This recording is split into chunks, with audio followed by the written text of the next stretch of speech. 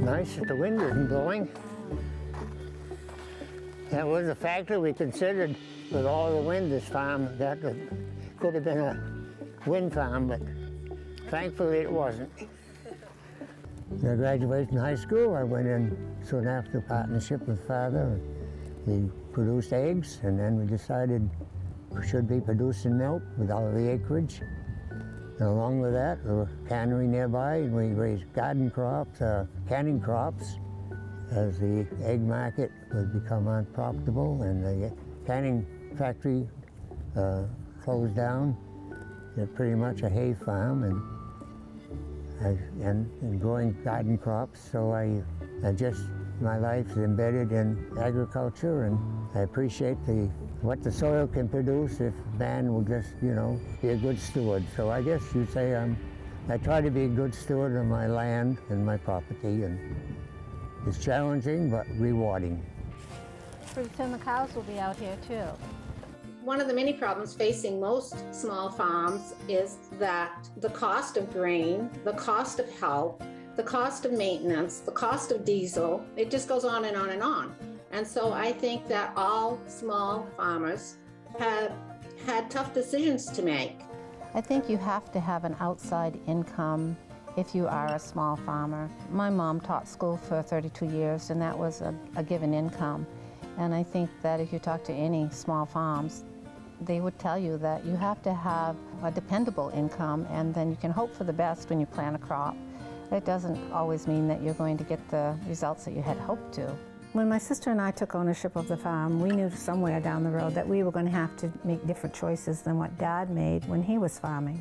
And the solar presented itself, and we asked Dad his views and his thoughts on it, and he too felt like that 20 acres had supplied a lot of different things over the years, and that this was probably a good decision for the farm. Dad will turn 98 on June 29th. It's wonderful that he could be a part of this decision making. He knows what is going to happen to the farm, and that the farm is financially secured because of having the solar array.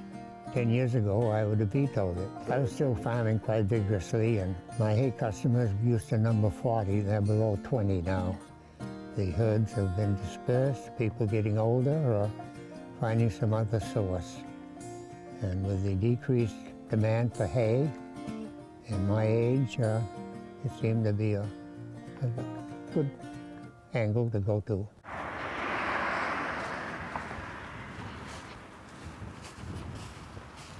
So these are what are called grid-tied solar systems. They're interconnected to the utility grid. This solar array provides power for 5 schools around the region. The 5 schools, one of them is here in this town, but the other 4 schools are around this portion of Maine. The solar is not directly connected to those loads. The solar is connected to the grid, and the grid brings the power to those schools, to those off-takers. And so what happens is whenever the sun is out, the solar is making power and is generating electricity here, which is fed back into the grid, and the utility meter here is generating credits, which are then applied on the bills of the off-takers, of the customers. It was important to us that the school systems were involved for many reasons, but personally, because my mom taught school for over 30 years, it just seemed like a nice dedication to give back to education, and it was meaningful to us. We're thrilled. We can't think of a better purpose for energy than educating young people. They are our future.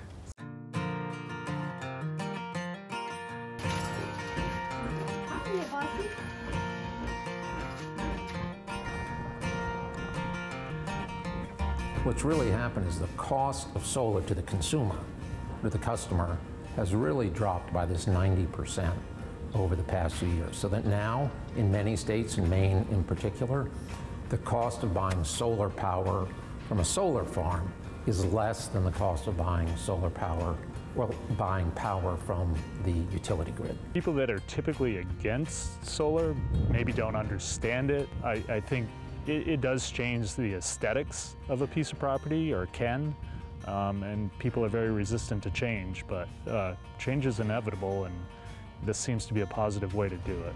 But it's also so exciting, particularly parts of Maine like that, which have not really had a new industry come in for a long time, and people are really looking for jobs and new forms of employment. It's great to be able to bring in a whole new dynamic, exciting industry, which is not only is not polluting, it's cleaning our air and water.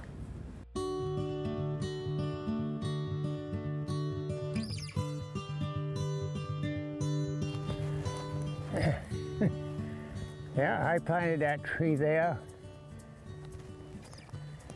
Look at the buds on the rhododendron. I know, things are coming out. All of a sudden they just popped. For the next 25 years, the farm is secured, and that's important to us. That little bit of 20 acres out of 135 protects the rest of the farm so that we can continue to hay or plant vegetables or whatever we decide to do.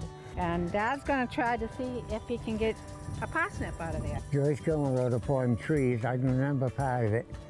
I think that I shall never see a poem as lovely as a tree that looks to God all day and lifts its sleepy arms to pray.